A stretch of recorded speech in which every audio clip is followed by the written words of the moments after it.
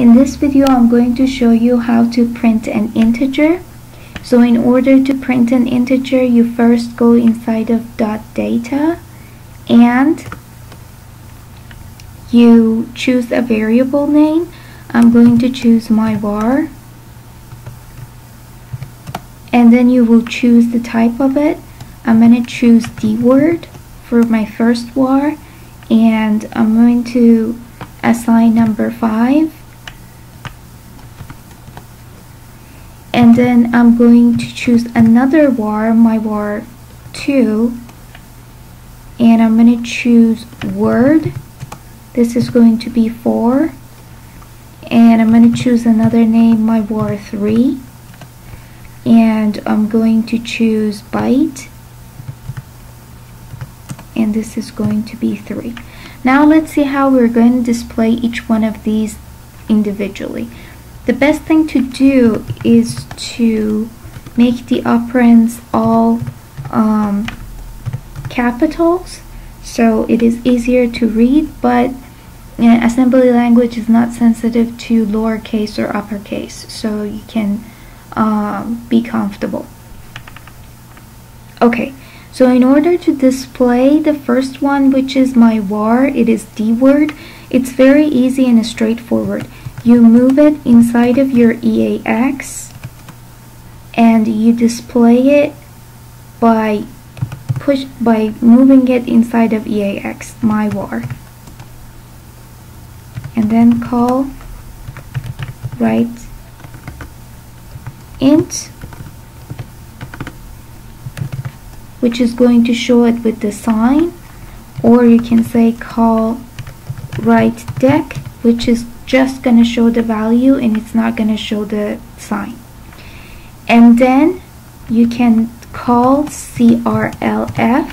CRLF will go to the next line, so we will know that the first two elements that we are going to print are going to be for DWORD, and the first one is going to be signed. The second one is going to be unsigned. It's going to only be the value. So we have to get +5 and 5. For the next one, we have two options. We either can move EAX to 0. We want to make sure that EAX is empty. There is nothing in EAX.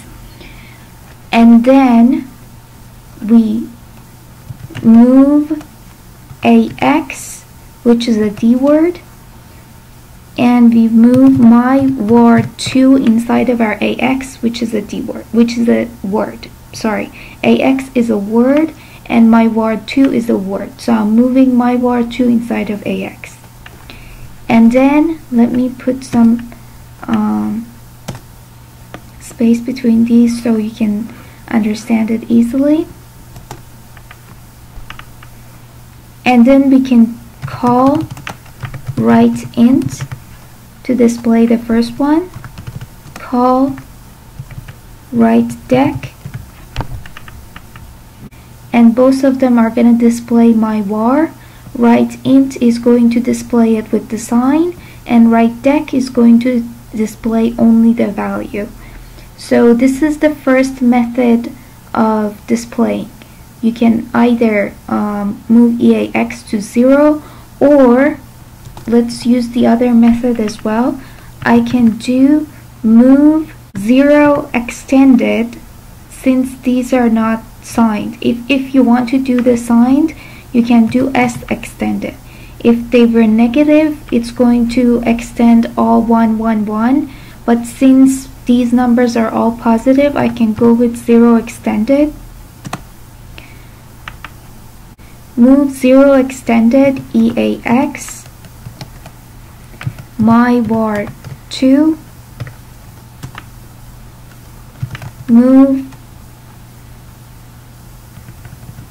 call write int, call write dec. So basically the same thing. I'm calling write dec on it and I'm calling write int on it, but instead of having a DWORD, I'm just saying 0 extend. Whatever you don't have my var, it's going to move my var inside of EAX, and then the rest of it is going to be 0. If you use sign extended, which is stand for SX, it's going to look at your var and see if it is positive or negative.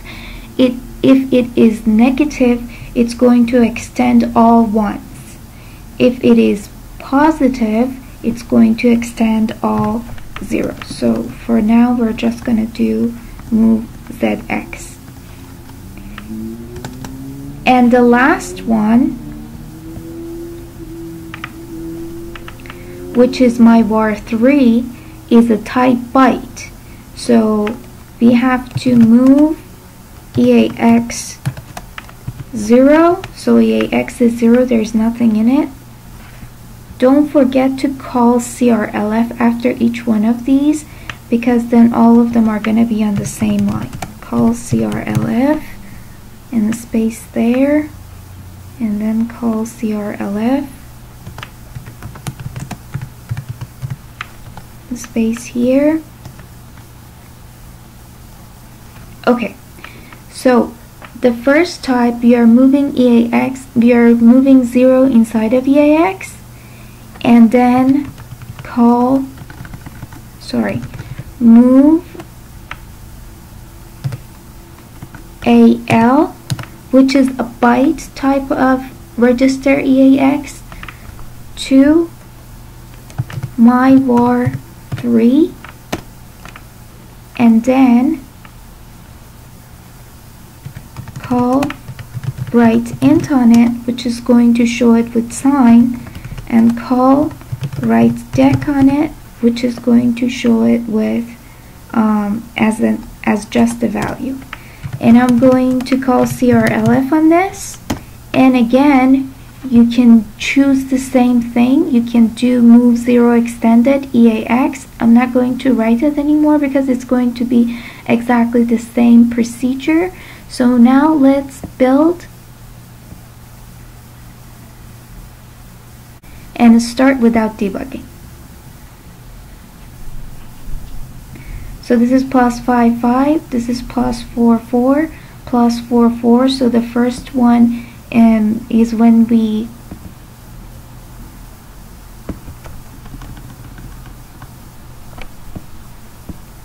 the first plus 4 and 4 is when we put a 0 in there, and the second plus 4 and 4 is when we move with 0 extended.